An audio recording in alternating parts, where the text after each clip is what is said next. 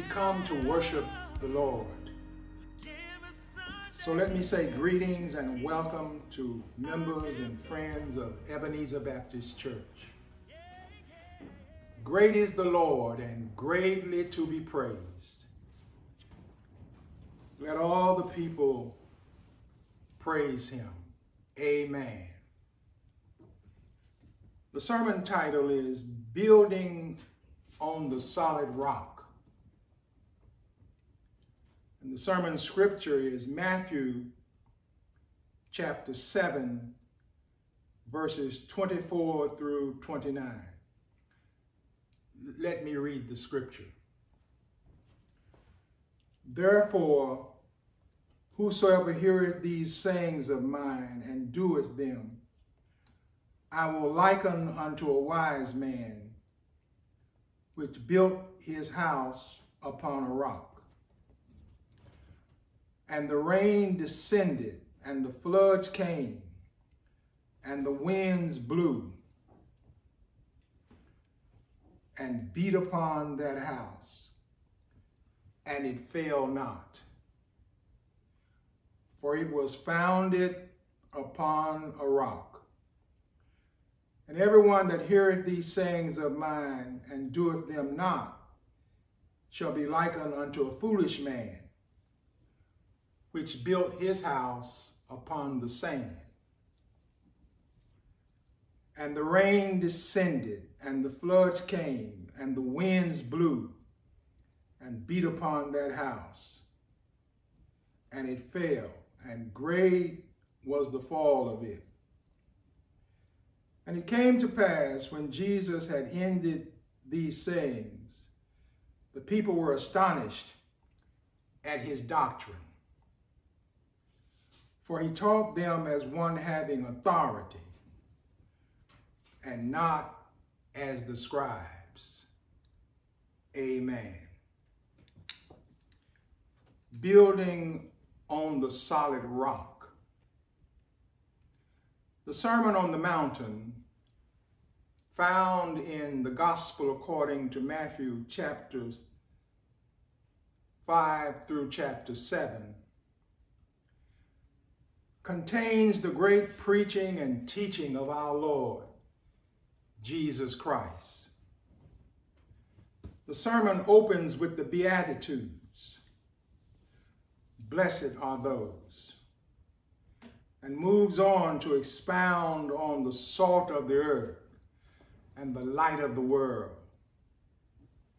and many other great biblical themes. Matthew concludes Jesus' sermon with the emphasis on the two foundations and the wise and foolish builders. Included here is the invitation to hear the words of Jesus preaching and teaching. Of course, there were other teachers such as the scribes and the Pharisees, but there is no teacher like Jesus, for he taught them as one having authority and not as the scribes. So look with me at two responses to Jesus' great teaching and preaching in the Sermon on the Mountain. First, there are the foolish builders. There are those who build on the wrong foundation. There are those who build on words and philosophies and teachings that are not capable of sustaining and advancing life. They build on sand. Listen to what Jesus said and how he said it. And everyone that heareth these sayings of mine and doeth them not shall be likened unto a foolish man which built his house upon the sand. It's important to not build on a foolish foundation because it's going to rain. And sometimes when it rains, it pours. Jesus said, and the rains descended, And the floods came, and the winds blew and beat upon that house, and it fell, and great was the fall of it. Amen. Second, there are the wise builders. The wise builders are those who build on a firm foundation. Here's how Jesus said it. Therefore, whosoever heareth these sayings of mine and doeth them, I will liken him unto a wise man which built his house upon a rock. It matters what we build out of and what we build on. The wise man can't stop the rain when it pours, but he can get ready for it before it comes. Amen. And the rains descended, and the floods came, and the winds blew and beat upon that house, and it fell not, for it was founded upon a rock. So we can choose this new year to be foolish builders or wise builders.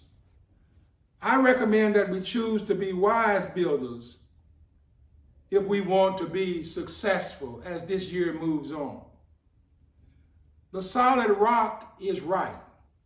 My hope is built on nothing less than Jesus' blood and righteousness. I dare not trust the sweetest frame, but wholly lean on Jesus' name. On Christ, the solid rock, I stand. All other ground is sinking sand. All other ground is sinking sand. Hallelujah. So keep on building on a firm foundation. Who is this rock? Jesus. Hallelujah. Amen. Praise the Lord. I want to extend the invitation to Christian discipleship and invite you to come to Christ Jesus.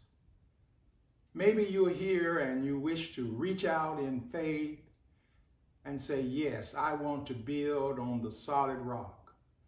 This rock is Jesus. The invitation is extended. Amen.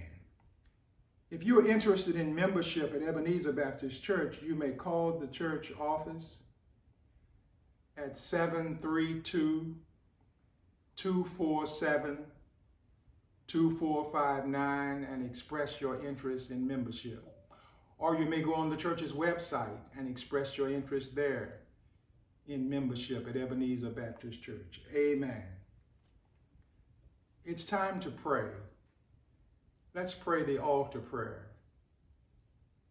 Our Father and our God, we thank you for this day and for all your blessings in it already on this second Sunday in January, the Lord's Day.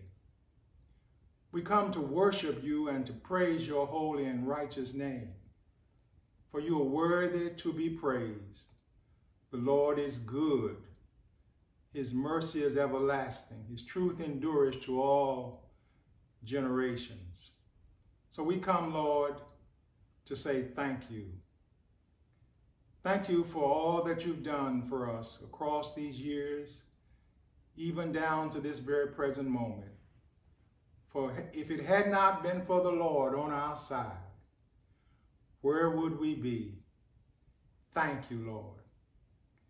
We know that you are a God who supplies all of our needs according to your riches in glory. And we thank you for blessing us with all the needs of life, health and strength, life itself, family and friends, the blood of Jesus, our personal salvation. Thank you for all that gives life meaning. We thank you, O God, for our country, and we come now to pray for the United States of America. Have mercy. Where there is confusion, bring peace out of confusion. For you are the great peacemaker. We pray for our leadership. We pray, oh God, for those who said, remember me in prayer. We pray for the bereaved. So many people have lost loved ones, and we ask your grace and mercy to fall fresh on them. We pray for those who are sick and suffering.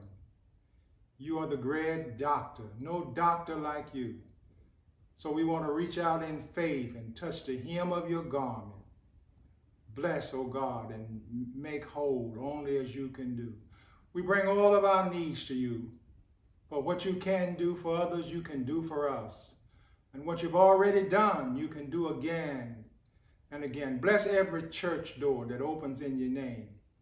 Despite these challenging and difficult times, despite virtual reality and technology, we still love you, Lord. And we want to praise your name and declare that you are good all the time. Oh God, we love you. Hear our prayer. Forgive us of our sins. Grant us thy peace. Own us as thy children. And we'll tell somebody of the Lord's goodness every day. In the name of Jesus, the solid rock, we pray. Amen. Ebenezer, don't forget to support the church's ministries through your tithes and offerings. God bless you, Ebenezer Baptist Church family and friends. Be safe and be well and receive the benediction. And now unto him who's able to keep us from falling and to present us faultless before his Father's throne. Unto Jesus Christ, the great head of the church, peace, power, dominion, and the love of God, rest, rule, and abide with each of you now and forevermore. Amen.